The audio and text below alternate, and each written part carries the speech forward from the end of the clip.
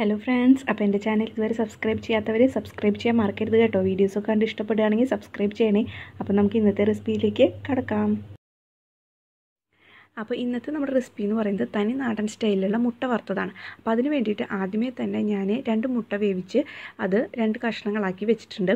ഇനി നമുക്ക് ഒരു ബൗളിലേക്ക് മസാല പൊടിയൊക്കെ മിക്സ് ചെയ്യാനായിട്ട് എടുക്കാം.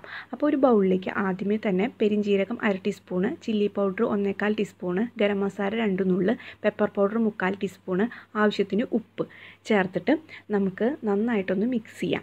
ഓക്കെ, ഇനി ഇതിലേക്ക് വെള്ളം ഒഴിച്ചിട്ട് ആണ് ഒരു പേസ്റ്റ് ഇതിലേക്ക് ആക്കേണ്ടത്. അത് കഴിഞ്ഞിട്ട് കുറച്ച് കറിവേപ്പിലയും ഇടണം. ഇതാണ് നമ്മുടെ മസാലക്കൂട്ട്. ഇത് നമ്മൾ എഗ്ഗ് ഫ്രൈ ചെയ്ത് അതിലേക്ക് മിക്സ് ചെയ്തിട്ടാണ് മുട്ട വറുത്തത് ഉണ്ടാക്കുന്നത്. നമ്മൾ അപ്പോൾ നമ്മുടെ മസാലയുടെ പൊടിയിലേക്ക് 2 ടേബിൾ സ്പൂണ് വെള്ളം ഒഴിച്ച് അതൊന്ന് കലക്കിയെടുക്കുക. അതിലേക്ക് ഒരു 4 കറിവേപ്പിലയും കൂടി ഇട്ടിട്ട് ഒന്ന് മിക്സ് ചെയ്ത് വെക്കുക. ഇതാണ് നമ്മുടെ മസാല. ഇനി ഒരു ചീനച്ചട്ടി അടുപ്പത്ത് വെച്ച് ചൂടാക്കാം. അതിലേക്ക് 2.5 ടേബിൾ സ്പൂണ് വെളിച്ചെണ്ണ ഒഴിച്ചു കൊടുക്കുക.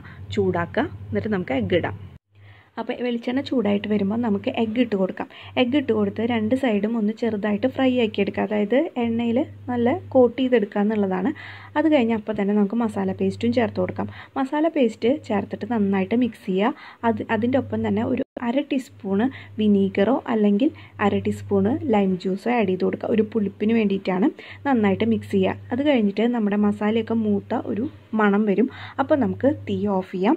ഇതെല്ലാം ലോ ഫ്ലെയിമിൽ ഇട്ടിട്ട് വേണം ചെയ്യാനായിട്ട്, അല്ലെങ്കിൽ മസാലയൊക്കെ കരിഞ്ഞു പോവുകയും ചെയ്യും. അതുപോലെ തന്നെ എഗ്ഗ് പൊട്ടിത്തെറിക്കാനും ചാൻസ് ഉണ്ട്.